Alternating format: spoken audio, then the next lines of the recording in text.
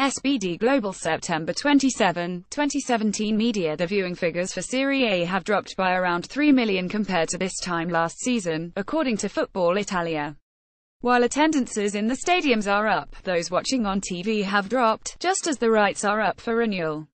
According to website Calcio e Finanza, the first 6 league games attracted a total of 35.1 million viewers, compared to 38.5 million last season. It should be noted that one game less has been played, the postponed Sampdoria-Roma match, but that would not account for the drop in viewers.